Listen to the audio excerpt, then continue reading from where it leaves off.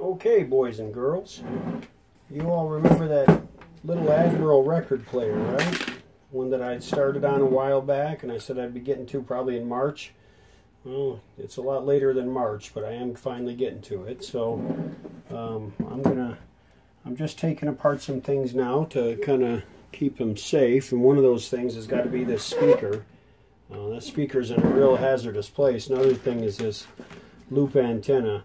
You really don't want to leave these things sort of out there banging around while you're working on them. You can always put them back on when you're ready to test things, or connect them with gator wire if you need to. So I'm going to go ahead and remove this loop antenna. It looks like the beige wire is on the right hand terminal when the set of terminals is close to me, and the black one is on the left. And you know what? Since I'm going to be removing this tuning condenser at some point anyway, because it is suspended on, looks like there's a couple of grommets on it. I think I'll go ahead and disconnect it right here. So I'll go ahead and melt the solder on this little connector, and we'll begin work on this thing. I've got two of these. It's not that they're common, I just happen to have them, and I really like them. It's a big Bakelite cabinet. They're really pretty, and they actually perform pretty well for a little All-American. I think you'd call this an All-American 6 chassis design for the radio, or maybe just one tube is strictly for the record player piece. I don't know, but it's basically a 6-tube chassis, and very simple design. Really fairly easy to get this stuff on the chassis. I may as well go ahead and clean up that little tuning condenser terminal rather than leaving it for later. Might as well get it right now.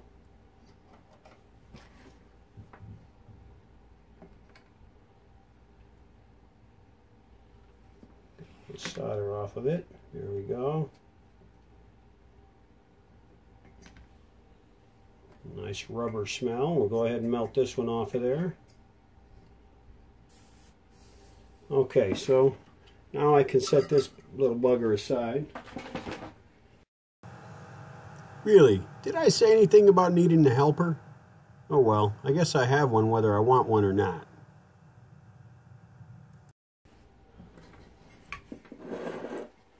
Now, the next thing I want to worry about is something that is easily damaged also, and that's this speaker. It looks like it already has a tear in it and a little tear right there, but they're easy to fix.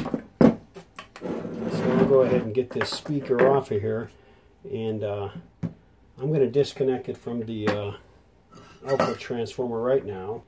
It's probably not critical which wire goes to which terminal, but one of them is longer, so I'll go ahead and get them disconnected, and I've got it on video so I can remember which one goes where.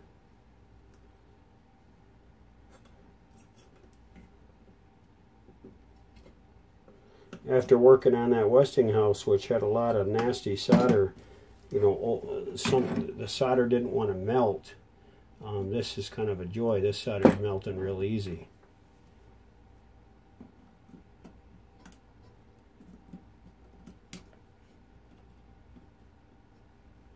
I don't understand wrapping wire around a terminal 4 or 5 times. It just seems silly to me. It doesn't give you any better electrical connection, and it just makes it a pain in the keister to take apart when you have to.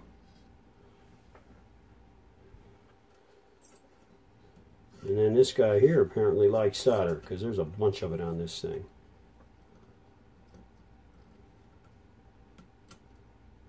I don't know if this is factory, but you don't see factories wrapping terminals too often like this, so I'll bet this has been off before. Alright, speaker is disconnected electrically. Let's go ahead and pull that lamp off of the little holder that's on the speaker mount. And I think it looks like there are 3 screws that hold this speaker in place. One of these screws is a 1/4 inch screw right here. Little permanent magnet speaker, which is nice because if there's anything wrong with the speaker, it's easy and inexpensive to replace. Alright, so and it's okay to set this down. This is a nice solid frame, so and I already checked these IF transformer cans are on there nice and firm, so no worries. There's a couple of standoffs behind these screws for this speaker so that it can sit off the chassis a certain distance, and that's all there is to it. Remove those screws, and you see the screws go through the speaker like so, and there's a standoff there, and then one on each side just screws into the chassis. There's a small tear right here, barely visible, and then a bigger tear right here. Both of these can be repaired quite easily, so I'll go ahead and fix those. Then I'll fix this little hole here too. Alright, that makes this a lot safer to handle. In fact, it makes it real easy to just lay it like this, and I think I'll work on it like this. By the way, if you haven't seen it, there's the sticker for the radio. It's on the bottom of the chassis. Check out this ad I have for, I believe, a 1947 Admiral console that I used to own.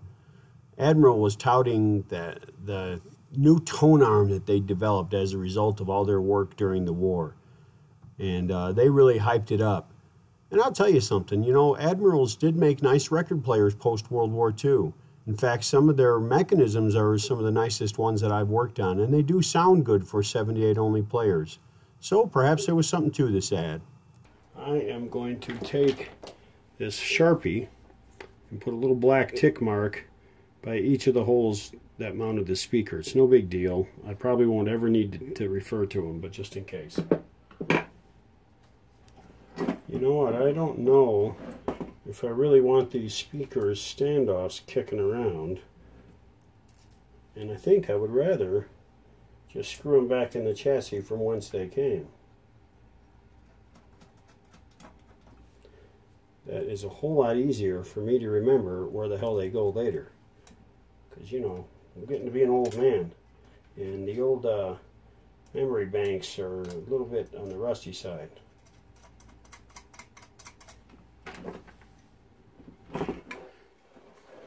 So, go ahead and screw these back in. It's a good idea, guys, when you're doing work like this. It's really cool to baggie stuff up, but you can lose stuff out of baggies. Believe me, I manage to do that kind of thing all the time.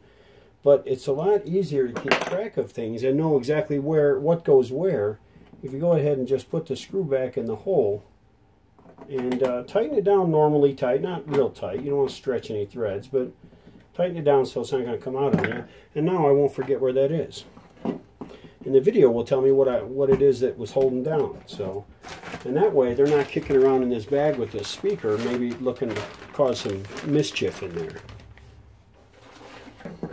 Got a brand new macro lens coming for one of my my cameras here in a couple days for my DSLR. And a macro is a useful lens for taking real good close-up shots. So this is a little 40mm lens, Nikon F-mount lens. It's not anything terribly fancy. The lenses are expensive, so you can go broke on them if you're not careful. I got it because I got wifey a Nikon DSLR also, and she sells jewelry on Etsy. And Jewelry by Maradine, it's called. Jewelry by Maradine. One of these days I'll show you some pictures of what she's got, what she offers on there. But anyway, she needs to take close-up pictures of her jewelry. So I bought this lens to experiment for her, and if I like it, I'll let her keep that one, and I'll buy one for me.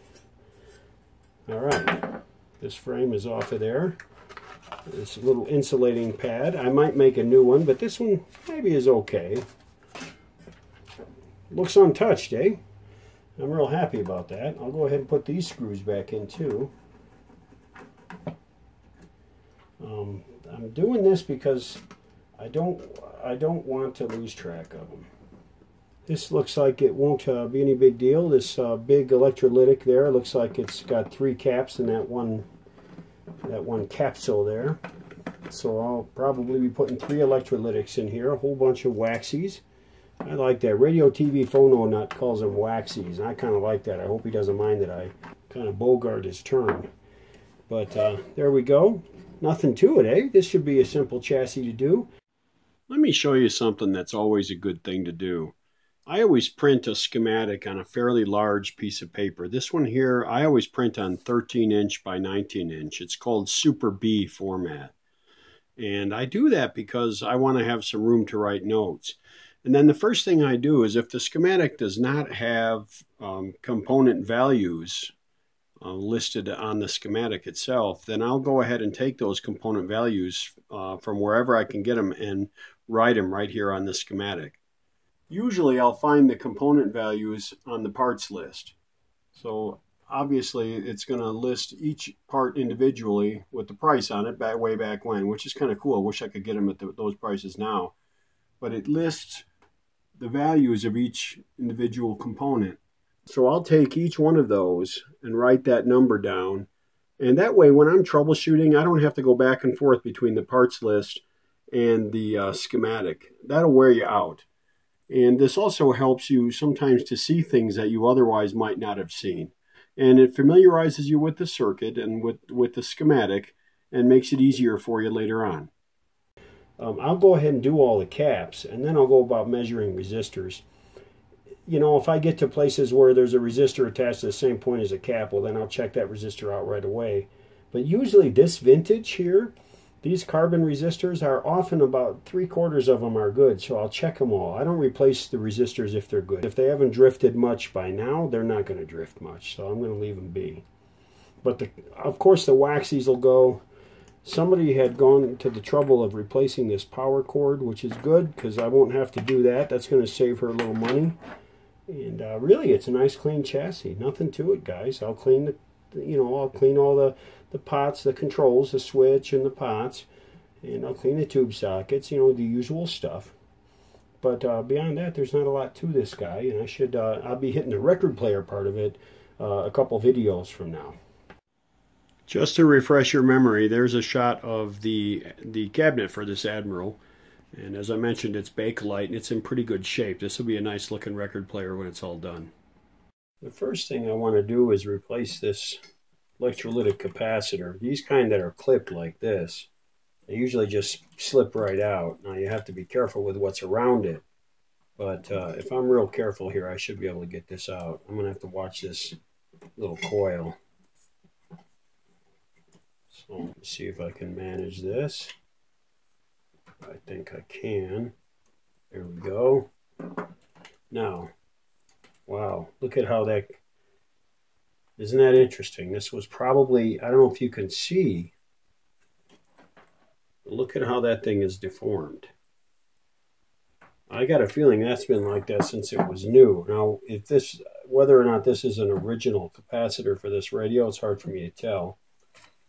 But that can't be right. That has to have affected the performance of this thing.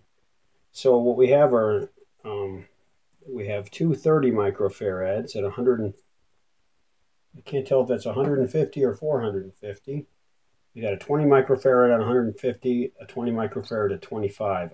But we'll take a look at the schematic. I've got to print it up. I haven't done that yet. But this thing, look at that. Look at what, this is from this clamp.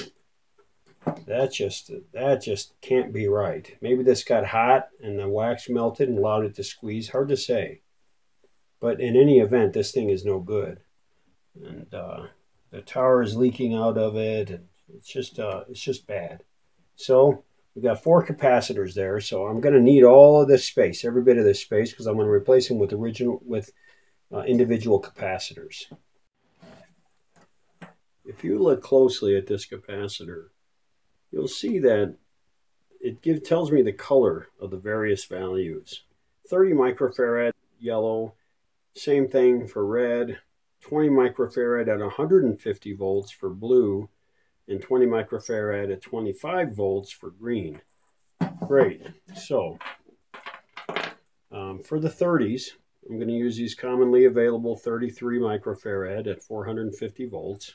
Okay, so that more than covers that for both of the power supplies, both of the pi filter capacitors. For the 20 microfarad at 150 volts, I'm going to use this 22 microfarad at 160. That'll work just great. And then for the 20 microfarad at 25 volts, I'm going to use another 22 microfarad at 160. So these will all work great.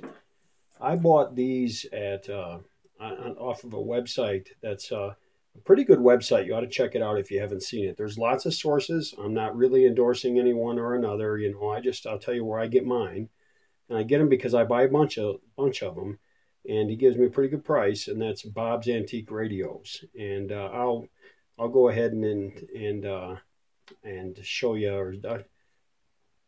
That's Bob's Antique Radios. He does a real nice job. He gets the parts to me really fast. He gives me personal service. You know, are they garden variety Chinese capacitors? Yeah, but he gives me a good price for them. So I'm been totally happy. And when one time when he didn't have exactly what I was looking for, he actually sent me an upgraded product. So he's treated me really well, and I like Bob's quite a bit. All right, so because I know which ones are which, I can go ahead and clip these wires. I don't have to worry about it, and I can get this thing out of my way. Now, there is usually a ground lead also. So it didn't say anything on here at all about black. Ah, there we go, common negative black. So there is a black wire that I clipped. I clipped 5 wires. They're in yellow, the red, the blue, the green, and the black. So I'm going to probably set up a couple of terminal strips here, and I'll set up all these capacitors in those terminal strips. Before I do that, however, I'm going to replace these grommets for this tuning condenser because it's easy to get to them here, and I'm going to cut this clip off of here because it's not going to do me any good. So I'll get that clip cut off of there, and I'll see what I need to do about these grommets before I put those caps in. And I'll show you what I come up with after I get all that done.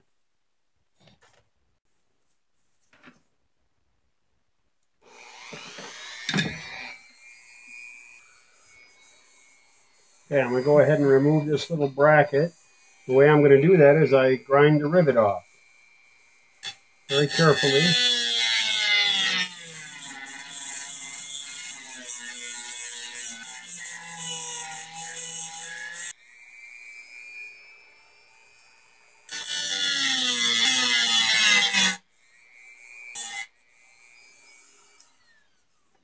The idea is you grind most of the head of the rivet off, and you try not to get onto the chassis too much. You can't avoid getting it on there a little bit. And when you tap it out, there you go. Piece of cake. So like I said, you can't avoid getting on there a little bit, but I'm going to put a screw head there, so it's not going to really show that much. There will probably be a situation down the road where I'll be able to grind the rest of that rivet out of there and use this bracket if I want to. So I'll go ahead and hold on to that. Looking in this part of the chassis, I can see that, well, this hole where I just drilled out bracket, that will provide me a hole for a terminal strip.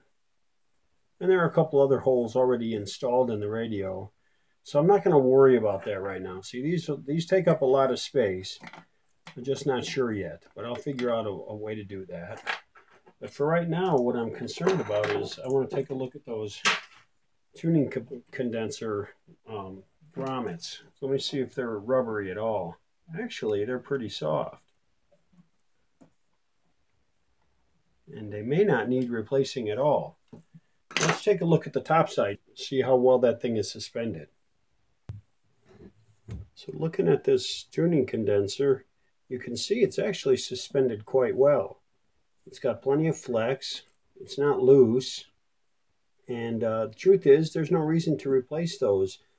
And that being the case, I don't see any need to tear this out of here when it's in good shape. And why should the customer have to pay for new grommets that aren't needed? So I'm going to go ahead and leave that be. That's pretty cool, because what that means is that I'm also not going to have to do anything at all with this dial cord, because this dial cord is in pretty good shape. That dial cord is nice and tight. It's not at all, it's not fraying anywhere. It looks really good.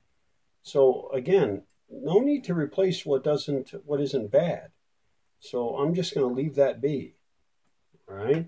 So that's great, because that saves me time, it saves me energy, it saves the customer money, and it saves originality. So in every way, it's good. If this cord were bad in any way at all, I'd replace it, believe me. It's not brittle, you can tell. It's got plenty of flex left in it.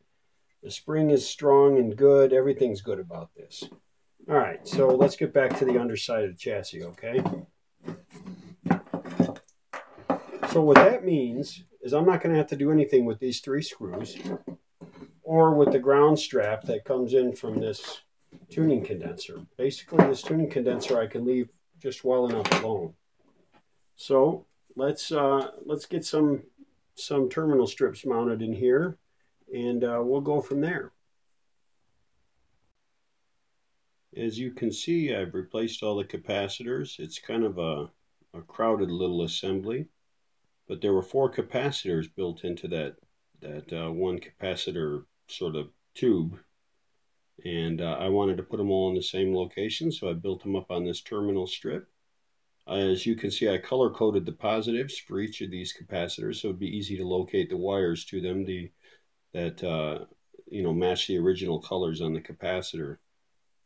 And then all the grounds go together. Now, this is not a chassis ground. Remember, this is a series strung set, so the ground for the circuit is isolated from the chassis with a capacitor. So all of these had to go to a terminal on the terminal strip, which then went to the isolation capacitor.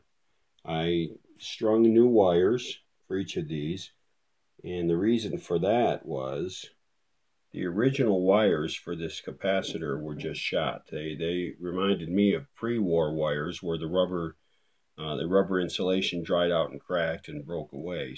There's one right there, the green. It's a new 600 volt cloth covered PVC insulated wire. So that's a good thing to have in the power supply. And now we'll move on to replacing all of these wax and paper capacitors. There are a bunch of them, and in the process I'll test all those resistors and make sure the resistors are good. There are quite a few 1 watt resistors as part of the voltage divider that I'll need to test to make sure those are good, and then I'll test all of those small carbon resistors as well. It shouldn't take too long to get all of those done, so I'll go ahead and replace all those and test all those resistors, and in the next video I'll show you the results. And we'll get on with the next phase of this little project. From your Western Outpost in Salt Lake City, on Wednesday, June the 7th, this is Michael, and that's all for now.